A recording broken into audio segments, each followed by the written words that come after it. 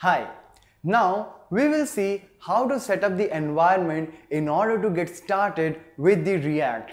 So here what we are going to do, we will just collect some of the libraries which are required for the basic implementation of React, and then we are good to start with the practical of ReactJS. So let's see how to set up the environment for ReactJS now.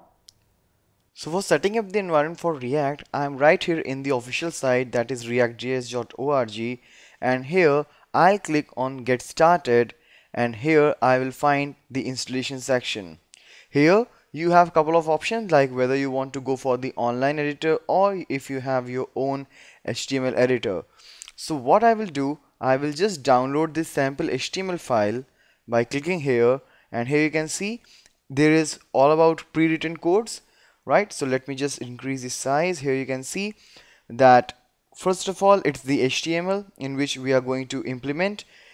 Inside the head you can see there are 3 script tags, alright, and all the 3 are actually including the library for the React. Alright, so if you want, you can continue with this online JS files, that is you can just copy this URL and you can just continue doing that, or else what you can do, you can just copy this link, you can just make a request for it, and here you will get this particular file. So what you can do now, you can just copy the text and you can save it on your local machine, so that even if your system is not connected to internet, you will still be continuing with that. Alright, and as I said, you can see there is a Facebook out there because it is all developed by Facebook itself. Alright, so I'm currently connected to the internet, so I will continue with this URL.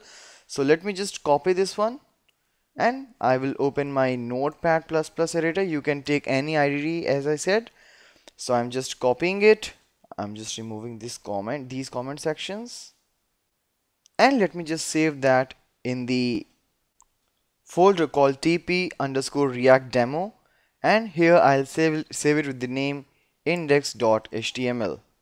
Alright, so it is very simple. Like in the top you can see there is a HTML, and as soon as you will see the script, that means I am getting all these script files, and right here you can see the pre-written code. Alright, so what it is actually doing here, there is a div in which there is an id root, and as soon as you will say react dom.render, you can write anything. So we'll discuss about these things later in the detail, but to just check whether I'm getting this hello world or not, I will open up the browser again and will make a request for that particular file using the address, and here you can see I got this hello world, means it's all working fine now.